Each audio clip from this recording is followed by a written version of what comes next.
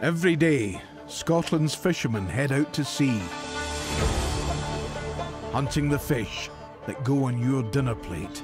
Quite a few fish suppers there, I would say. Look at that. Spend all week looking for that. Whoa, much already. Risking their lives in Britain's most dangerous occupation. No. We've now got a southeast gale up on us. For these fishermen, every haul is a gamble. No, really bad haul. That's a beauty. Woo! Cute little dance. Coming home to land their catch at one of Europe's biggest fishing ports, Peterhead. Here, the competition is fierce. 120, 125, 130, 135. No, good deal. So will they strike it big or return empty-handed?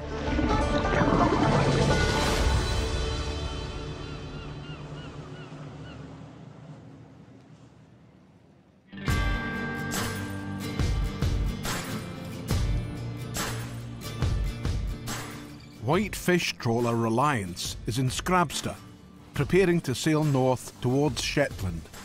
On board is owner John Clark and his son David. You are now in charge, Dave? Says Captain. Captain David.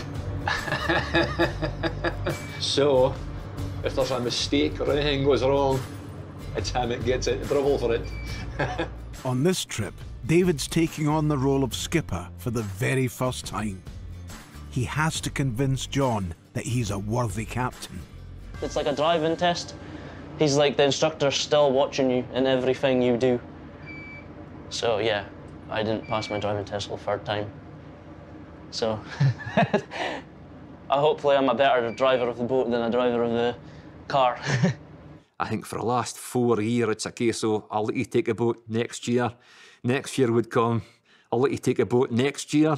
Because to me, the boat is like, it's like my legs. The first task for David is navigating out of the harbour. A difficult manoeuvre, especially at night. OK, square up the boat and just watch your lights. Do not cut corners. So it's definitely not like a car then. It's very, very easy to be too hard or too easy in the throttle. And if you do that here, it can actually stall the engine will stop. He likes to repeat that a few times, so it does put the fear of life into you. Because you don't want to stall the engine in front of your boss, do you? Yeah, you didn't. He's transitioning into becoming a good skipper, but I'm not going to give him any slack. It'll be constantly on his tail to get him to improve, and I think that's all part of the learning curve for him.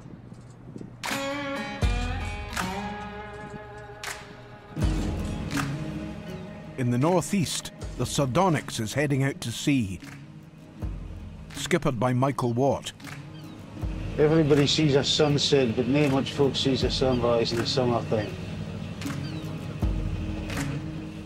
Michael is hunting for squid, a high-priced catch if he lands them fresh. So he's sailing just an hour from harbour to the Murray Firth. A good day would be 40 bucks just for us. An average day, 20, 25. We'd be happy enough with that. Just a easier life. It's not so hard on the body. I'm too old for this game. Helping Michael is his brother, Brian. Should be hot this time. The pair have been at sea together for 29 years after Brian left his first trade. Brian's a time-served butcher. I was a butcher for a start. He's allergic to fish. Believe it or not. Fish, no. After watching that, rub my eyes when working with fish, and certainly can't eat them anyway, can? If he eat a haddock, it would kill him. We've tried it a few times. Just a little wee piece. Never tried them with squid. We'll maybe try it tonight. Fast-swimming squid are hard to catch. So when the net comes up, Michael's on the lookout for their bulging black eyes. On the eyes? It's a bit of bulk, like, so... I see some eyes, though, man. We like to see eyes.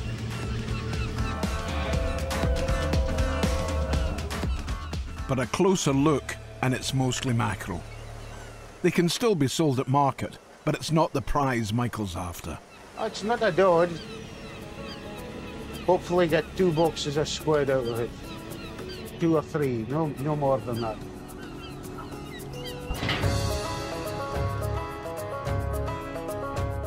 There comes a time when every boat needs repairs. And when they do, they head to Fraserburgh Harbour. Today, Mark Robertson is checking in 2 trawlers for some much-needed refurbishment. The Zenith and his new boat, the Zephyr, which he bought just 7 months ago. I think the fishing's in a really good way at the moment. There's no the peaks, the troughs in it now. It seems to be more level. Got a second boat because I've got to reinvest and go for it. It's expanding your business. Hey, if it doesn't work out, we'll just take a sail one. But there's work to do on the Zephyr before it's up to Mark's high standards. Well, the main engine's getting overhauled. The names is getting changed in the boat. And there's work getting done to the fish handling system. Propeller's never been off in 14 years, so it's going up to get, just to check it and see the pitch is okay. You wouldn't get 14 years out a set of tyres in your car. The boats must be carefully manoeuvred into the dry dock, where they'll be taken out of the water, ready for the 7-day makeover.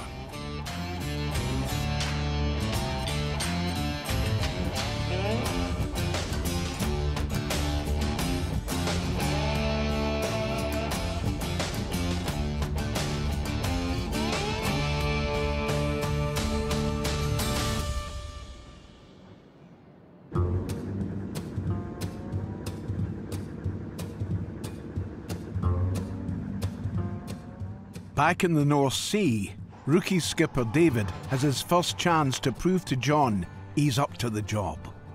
The target of the trip was to land at least 400 boxes with a good amount of monks, good amount of cod, and some of our mixed fish, just so that if the prices were poorer on one type of fish, you've got other fish to fall back on. The net's coming up now, so I've put it on pretty square. Oh, a bit of fish here, Dave.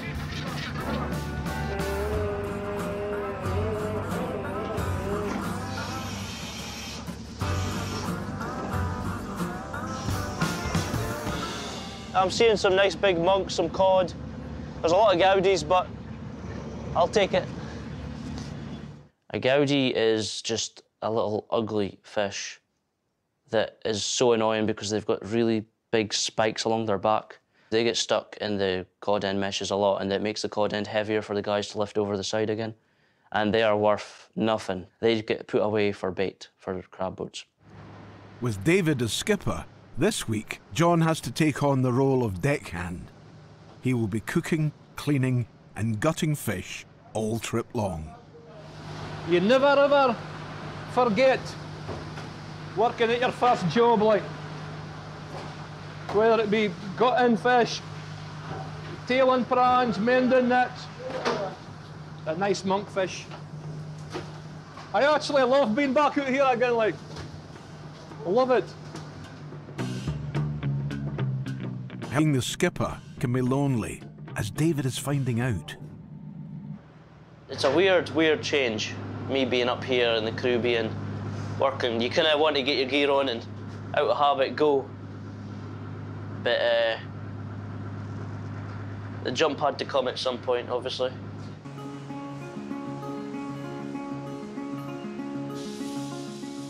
Back in the repair yard, co-owner Adam Robertson can get a good look at the Zephyr. He's spotted a problem with the propeller. It's like the gaps here should be like a tight fit. Should maybe get your nail underneath, but not your whole fingers underneath the blade. So it's just need a little bit of filling up and maybe a little bit of pitch in it, just to twist the blade so it takes a grip of the water a bit. A specialist job, the propeller must be sent away. There are only 7 days in the dry dock, so the race is on to get the boats fixed and ready to fish again. Overseeing the work is experienced engineer Colin McKessick. We've got 14 guys working here today, but one is just to get everyone going down underneath the boats here. get the propeller off, let the painters get the boats washed, and then get these guys to get on the new numbers and names on the side of the boat. Try and get everything done as quick as possible.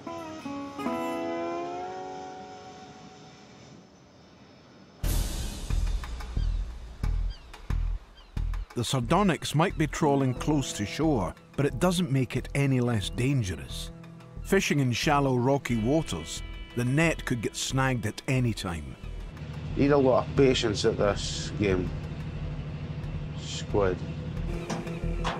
And it's not long before Michael hits a problem. Duck chain on the back of the door. Every day, every hour, there's always something going wrong. Hopefully it doesn't happen too often, but there's always something like it. The weights are stuck on the side of the boat. At 600 kilos each, it's impossible for the crew to lift them by hand. So Michael comes up with an idea to use the crane. Are you in? Click onto the back strap and take a weight off a head and an eye on the chain. Just lift that strap over a pole and I'll take her up towards you. Aye, right, that'll work now. With the strain off, the weights can be stowed and the crew can bring the catch in. Eva!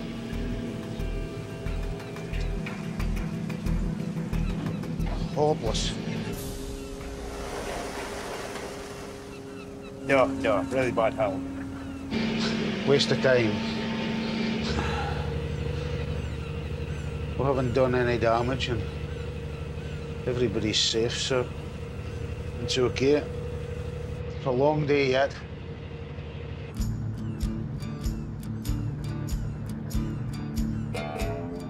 On board the Reliance, John and David are still adjusting to their role reversal.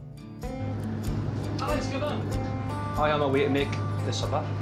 Tonight, it's going to be sweet and sour chicken with chips. It's going to be made brilliant.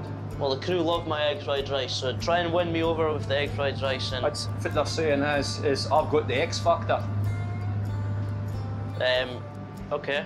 They said as well that you have the L factor.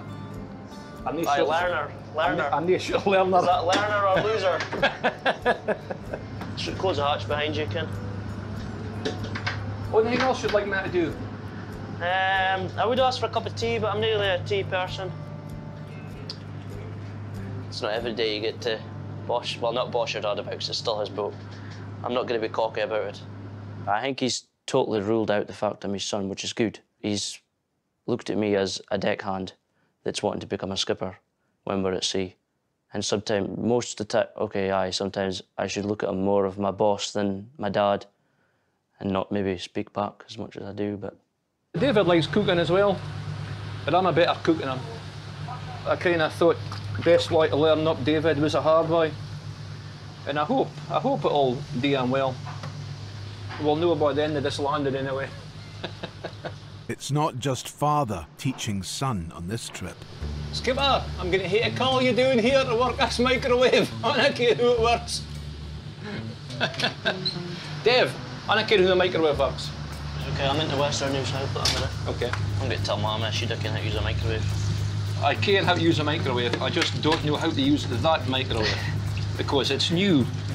How long you put it on for? 30 minutes. Right, come here. You push micro. Micro. And then turn it to the time you want. That is fantastic, that, Dave. I just didn't care So turn it to 30. 30. Aye, And okay. push, can you push after that? It's not stop, is it? No, it's stop. If I was had a very big competitive streak. Start. Okay. With him, it's a case of told you so. And with me, see, tell you that would happen. And that's just the banter that we actually have. It's just who we are. It's nothing serious, Ken. It's a kind of more like a brother relationship. Fishermen use knives for everything. On deck, David has another chance to impress his dad. A big haul of monkfish here will boost the value of the catch. Obviously, to start with, you kind of worry, will I manage to do it? I'm not raving with confidence. But as I get more experience here and he's out there and I'm doing everything myself in here, more confidence is coming. But there isn't much for David to celebrate in this hole. I would say you'd be lucky if you get 2 boxes amongst you of that, looking at it.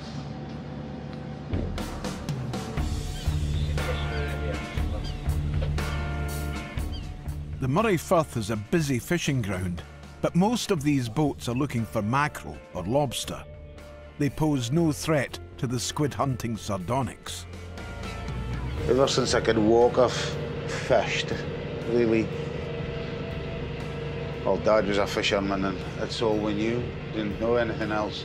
I did wonder about the Navy for about 1 summer. I'm glad I didn't there. I would have ended up in the Argentinian War or something. On the horizon, Michael spots another squid trawler, working its way into his patch. It's what I would call a sport fishery. To start the year, you're looking for a spot of fish, just a small clump of fish. If you hit the spot's yours. You're away with a lot. The first to the catch will take home the prize, so the race is on. Trying to faster than me, you see. But when I land, look, see, it's even smoking. A wooden boat. A wooden hull vessel made of stick. Full revs, and Michael is pulling ahead. By George, I think we're going to do it.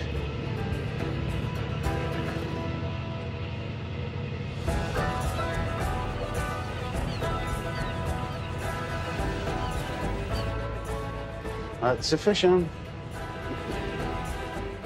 But just as things are looking up, bad luck strikes again.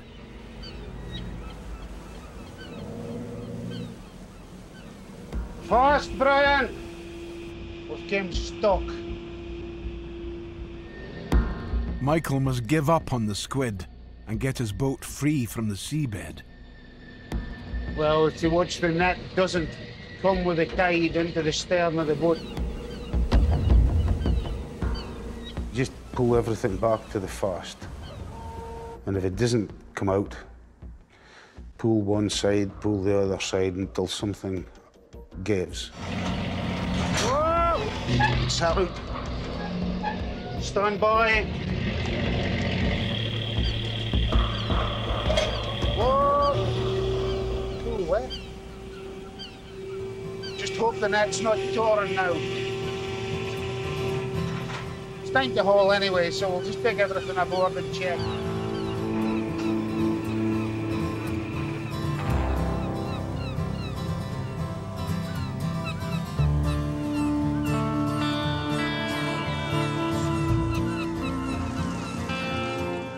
When the net was stuck on the bottom, most of the catch escaped. Quality's okay, but just not enough. Disaster again. Nothing.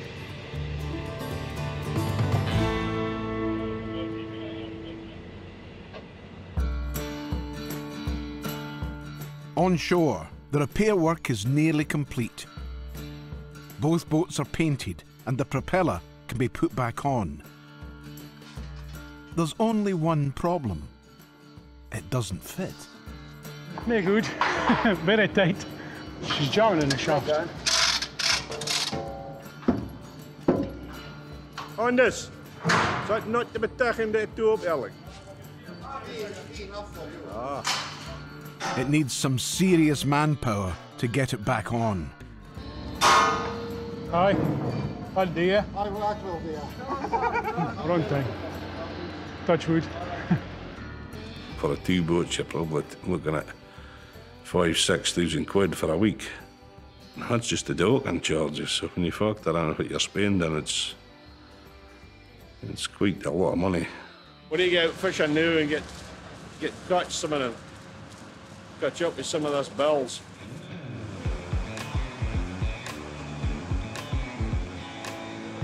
Work complete, the boats can finally get back in the water. I'll be on that one. Making sure that everyone's got a fender ready so don't scratch the new paint. In a delicate operation, the Zephyr will be towed out by a pilot boat. Waiting on a taxi. Tigator in! Tigator in!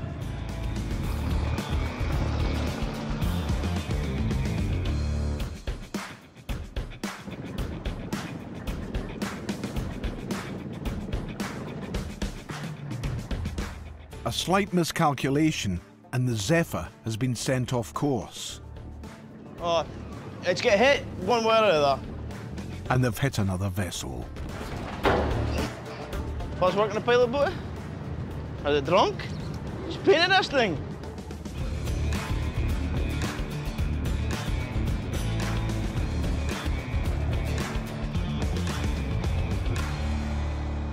Could have been better. There was a lot of bumps across the road, but we managed to get through it. Got here eventually.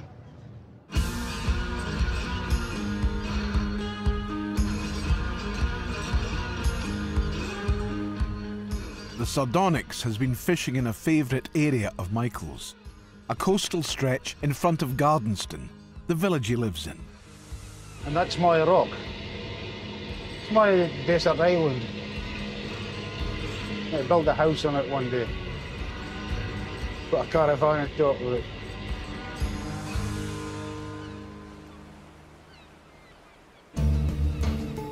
After a string of problems, Michael needs a big haul to boost the day's pay. But a herd of seals is trailing them, and one of their favourite things to eat is squid. 3 seals now.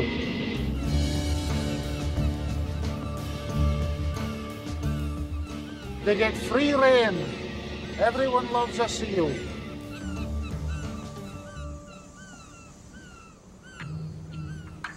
They love going into the net and out again. Big loss to us. They always picks the big ones, like Anything here, man? No, not there, no. Disappointing, yes, sir. Hoping squid, but not disappointing. Doesn't even look like squid. Complete waste of time. Absolutely nothing there. Hopeless. Michael orders the nets back into the water for one last try. The crew of the Sardonyx have been fishing non-stop for 20 hours. One final haul, and they can return to harbour to land their catch. Heave up!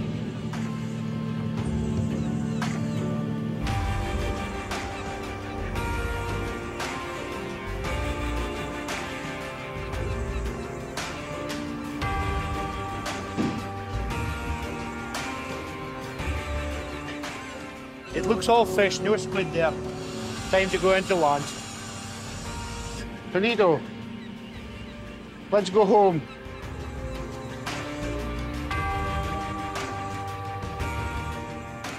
Despite the small catch, the trip hasn't been a total bust.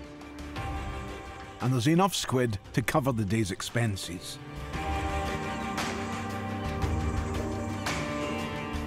It's there, Don. It's all right. Could be better, but how often is it ever enough?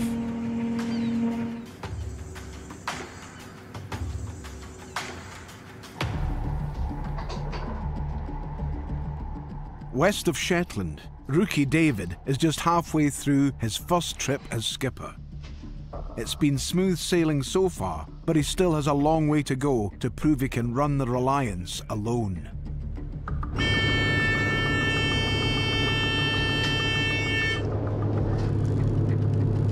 Okay, wiggy wiggy boys, wiggy wiggy we'll win, Hal, wiggy wiggy wiggy. Keep your fingers crossed and wait and see. You're kind of like worried and you're excited to see what's there. Your heart's pumping at like 200 miles an hour. And you feel like everything is going so slow, but it's not. It's just you feel that everything is going so slow. As skipper, David's in charge of the boat, and the slightest error can end in disaster. But John has spotted a problem. What's the motion?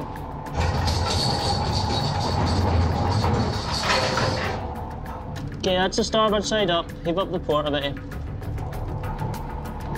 I'm guessing he was just not happy with the way the boat was before. The wind was the right way, so...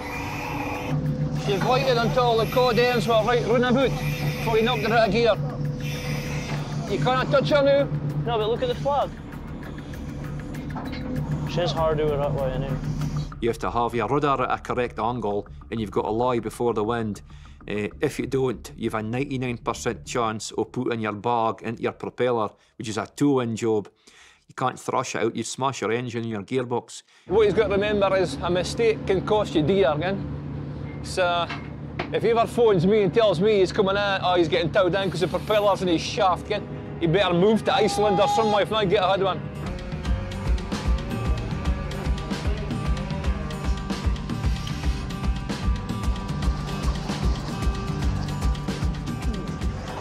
Don't get excited, just watch, fit your day in, I never okay? got excited. You did.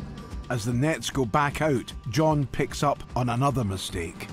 Whoa! Just letting that out. Okay, slack!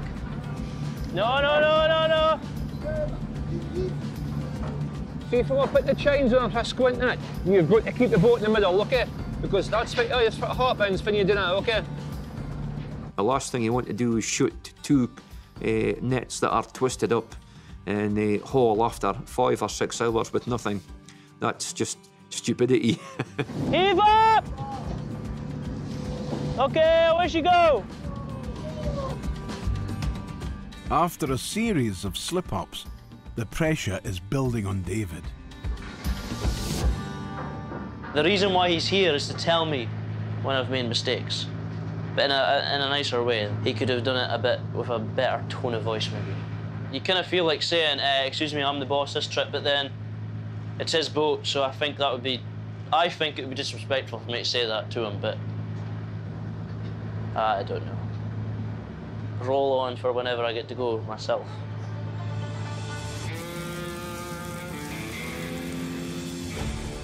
Next time, Mark and Adam road test the refurbed Zephyr. So this clutch needs to get pushed back in. We managed to fix something up. What stopped us? And David has a brush with the fish police. Okay, so Skipper, what we'll do is we'll get a tally off you. Right. Check what's in the hold. Maybe I've been set up. Take up the jail.